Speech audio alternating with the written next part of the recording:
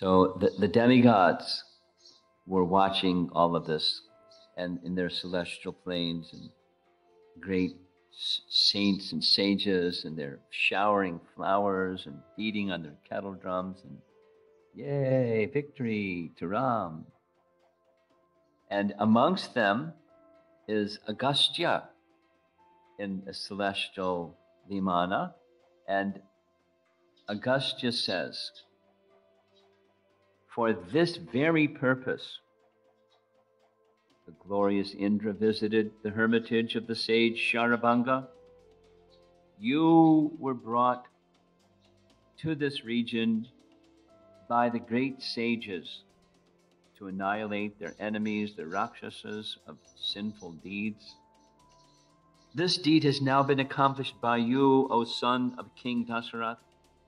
Great sages can now strictly practice their religious duties in the Dandak forest.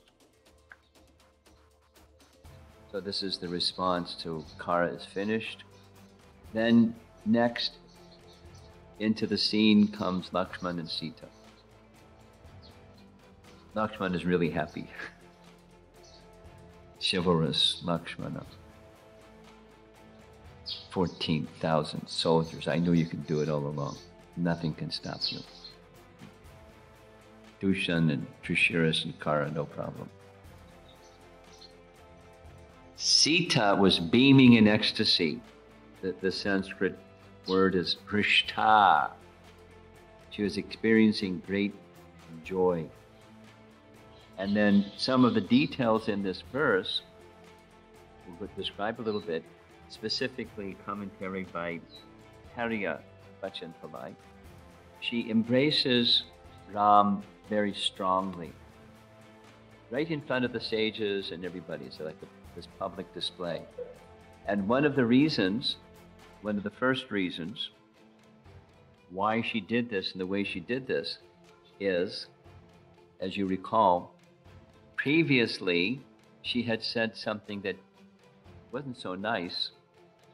She didn't mean it, but when Ram said, I don't know, you're a delicate young lady, and to go to the forest is too difficult. So she spoke some harsh words. My father didn't tell me. My father probably didn't even know that he'd married to a woman in a man's body.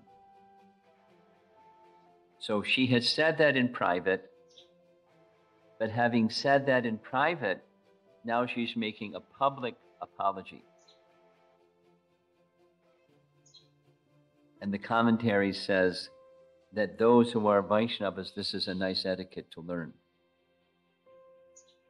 There was some discussion yesterday about, when somebody said something